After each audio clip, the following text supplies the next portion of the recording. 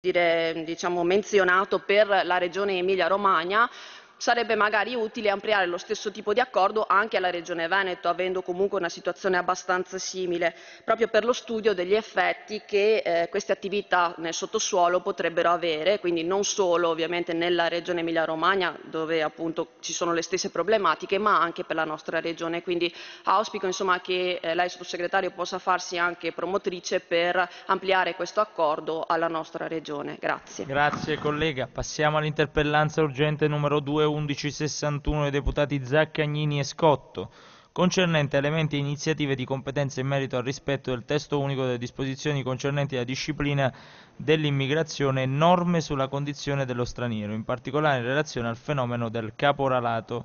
Chiedo al deputato Adriano Zaccagnini se intende illustrare la sua interrogazione, la sua interpellanza. Sì, prego. Grazie Presidente. L'interpellanza verte appunto su un caso specifico su cui vogliamo una verifica, vogliamo appunto capire la questione di Foggia, della questura di Foggia, dopo decenni in cui le condizioni dei migranti che lavorano sono veramente disumane. Sappiamo nella Capitanata quanti ghetti racchiudono persone che appunto migrano da altri paesi e lavorano poi a seconda della stagione in agricoltura nei campi della Capitanata e ci chiediamo per quale motivo non venga rilasciata il rinnovo del permesso di soggiorno se dalle modifiche appunto del testo unico sull'immigrazione all'articolo 7, commi 7 e 8, per quale motivo non venga rilasciato appunto il permesso di soggiorno nel momento in cui non c'è più bisogno di una residenza, basta l'autocertificazione. Sappiamo bene soprattutto quanto sia necessario il documento per queste persone affinché non siano relegate in condizioni di marginalità e quindi il mercato nero del lavoro di quelle zone non li possa ricattare e sfruttare ancora di più. Questa situazione è una appunto delle richieste avanzate in quel territorio, ma la verifica in uno dei quesiti la poniamo anche su tutte le altre prefetture italiane, appunto riguarda il rilascio del permesso di soggiorno, quali sono le procedure seguite e se queste si conformano appunto al testo unico sull'immigrazione vigente. Altre questioni che portiamo all'attenzione sono quelle sollevate sia dai lavoratori sia dai sindacati che dalle associazioni dei territori circa l'applicazione del contratto unico nazionale, appunto l'opportunità di applicare questo e cosa il governo stia facendo riguardo a questo ambito. Riguardo anche i controlli, ci poniamo un inquisito appunto per capire lo stato dei controlli fiscali, se questi vengono svolti con una proporzione adeguata rispetto al grande numero delle aziende presenti aziende agricole presenti in quel territorio o comunque nei territori in generale.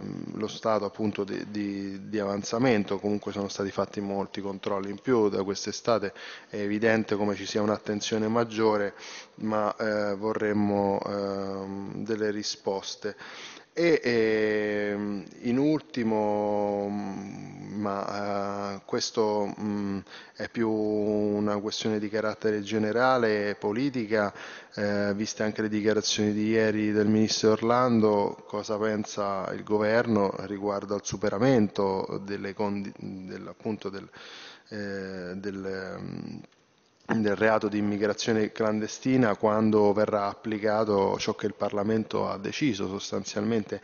Se c'è una situazione di avanzamento e ci può dare qualche aggiornamento riguardo a questo, un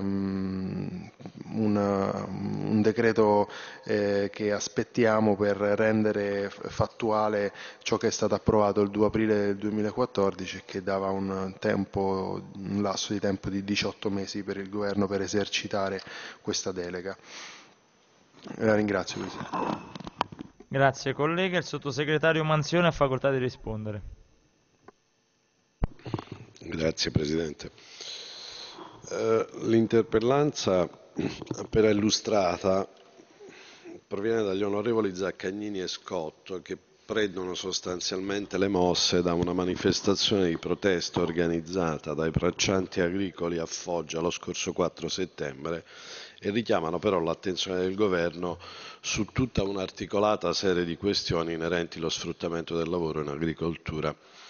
La prima segnalazione effettuata dagli interpellanti riguarda la questura di Foggia e si chiede in particolare di verificare da parte del Governo se il suddetto ufficio in sede di rilascio o rinnovo del permesso di soggiorno degli stranieri richieda il requisito della fissa dimora nonostante esso non sia previsto dalla normativa vigente.